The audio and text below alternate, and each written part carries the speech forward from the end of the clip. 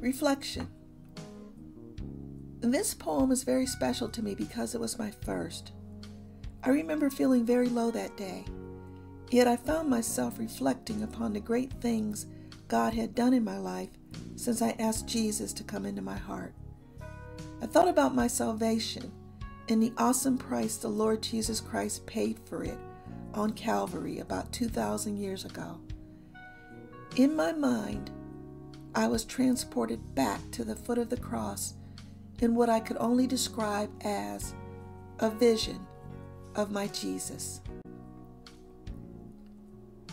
My Jesus, how I love to proclaim the love, joy, and peace that accompany that name.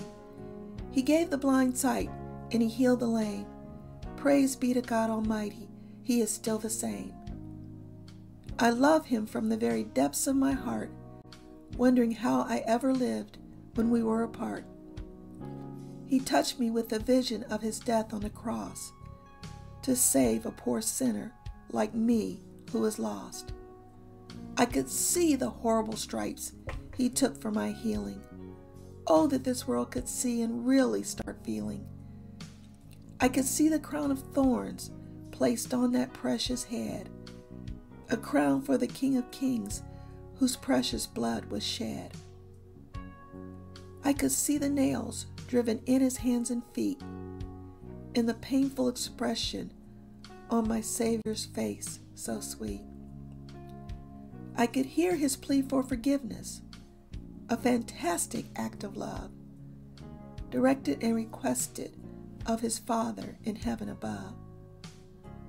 His voice rang through the darkness, a cry that it was done, a cry to a lost and dying world that the Son of God had won.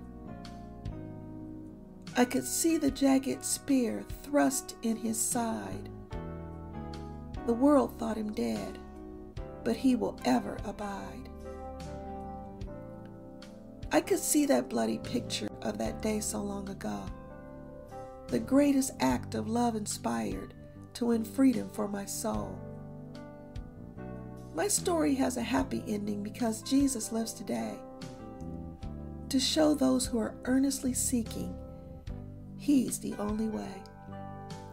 He bore my sins and sorrows, my grief and my strife, and in addition to all of this, he gave me eternal life.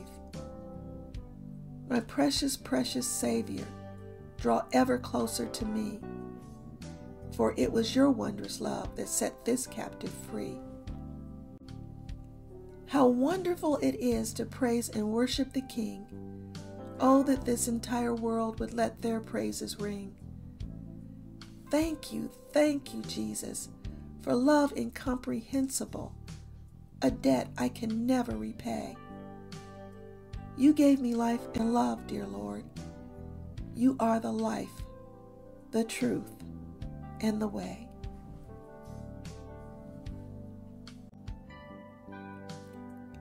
Reflection. Another Passover season was approaching. I was very burdened with problems and the cares of this life. But I wanted to do something special for the Lord to let him know how much I loved and appreciated him. So I began to say to the Lord, I don't want to focus on anything but the great sacrifice Jesus made for me. I don't understand many things about this life, but the one thing I do understand above all else is Christ's love for me. It's enough just to know that you died for me. Lord, I have so many questions about this life. There are so many problems. There is unending strife. There are so many things in understanding I fail to see. Yet in the depths of my heart, I know that you hold the key. But as I begin to reflect upon the endless ages of eternity, it's enough just to know that you died for me. Now, I don't know what makes the world go round, or what makes the birds sing such a beautiful sound, or what causes the trees to grow so strong and tall. I also don't know what makes the snow or rain to fall. Yet, as I reflect upon eternity, It's enough just to know that you died for me. As I gaze up at the heavens and the magnificent starry sky, I begin to think to myself and ask the question, why? Why did you hang those stars up there so bright? And how did you create such a glorious sight? But as I reflect upon eternity, it's enough just to know that you died for me. Lord, what about the moon so clear, giving such brilliant light, creating such a heavenly glow on a warm summer's night? And what about that wonderful, soft and gentle breeze that gently sways the leaves and gently bends the trees? But as I reflect upon eternity, it's enough just to know that you died for me. Well, I guess the greatest mystery is my Savior's love. It seems as deep as the ocean, wide as the sky above.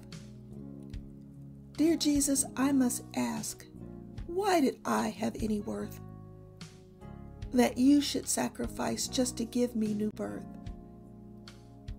I don't really understand.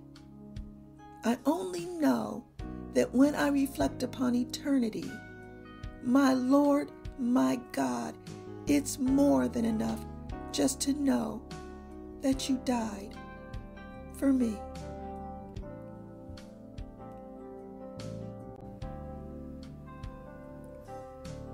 Reflection.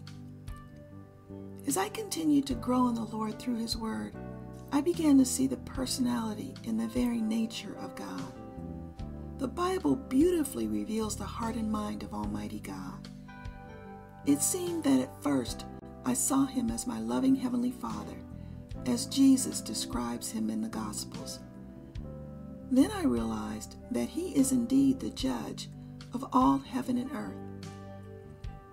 I also realized that before I accepted my salvation, He was my judge, and His verdict for me was guilty. Now that I have received the Lord Jesus Christ as my personal Savior, my guilt changed to innocence, and my judge became my loving Heavenly Father. The verdict has come in on my particular case, and the judgment it will bring, I must surely face. The judge stared at me and said with a pause, "You are not brought to trial without a cause. You have broken the law of God and have been found guilty in an open examination of facts that you can clearly see." The judge, who is a holy God and so full of love and mercy, said in a voice marred with pain, "The sentence, death for eternity." I was led away to prison. My prison had no bars. It did not hide the earth beneath, the sky, the moon, or stars.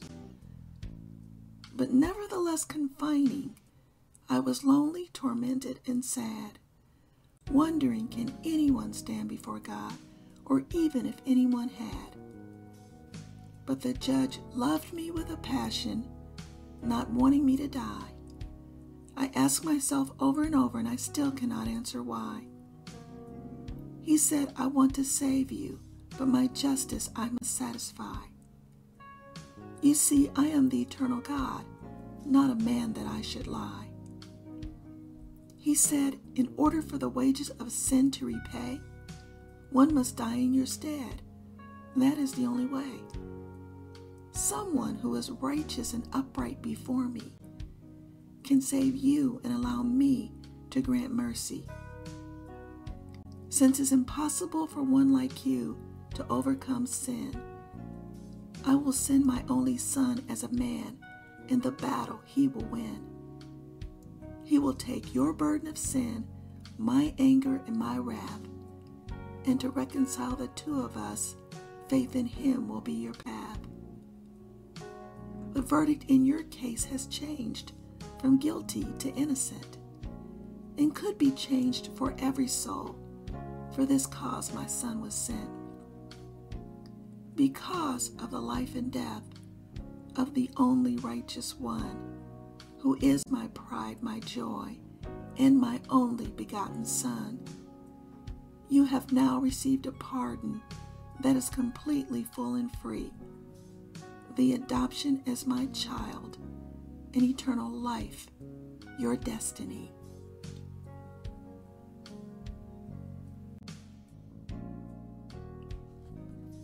Reflection. I have the most wonderful family in the world. You must realize that I am slightly prejudiced. As I was growing up, I always had that sense of well-being, knowing that God had especially blessed me with a family that loved me. I thought I knew all about love, but my greatest lesson was yet to come. I met the Lord Jesus Christ, and in Him I found a love so true and so complete, and the capacity to love others in a way that I never knew existed before. My initial ideas about love were vastly different from what I experienced in God. So I decided to pose the vital question, what is love? Since time immemorial, this question has been pondered. Each of us at one time in our lives has wondered. One day I found the answer in the depths of my being, a truth so glorious and wonderful I couldn't help seeing. A startling view of loneliness and emptiness inside, in a particular size and shape, such that someone could abide. I wondered, how can I fill this inner desolation that people have no doubt experienced since creation? No sooner had I asked this question, quickly the answer came. I heard the Lord's still small voice. He even knew my name. He said, I created you, and of this void I am very much aware. And I am here to heal that desolation, lack, and despair. You see, I fit perfectly in that void space in your heart, because that is the way I made you right from the start. If you sincerely ask me, I will be more than happy to come in. Together there's nothing we can't do, for we will always win. And you will cease to wonder about this question of love. The answer will be crystal clear once you are born from above. Because you see, I am love, therefore everything you need. And because I loved you, in others you will plant this seed. You will tell them how I love them so, and I gave my only Son just to let them know. He broke down that wall of sin that separated me from you, and did everything a father like me could ask his Son to do. Tell them my Son's death was filled with untold grief and pain, and the question that faces them is, will his death be in vain? Now, about this question, what is love? I can now clearly see. I can tell this world without a doubt that love lives in me.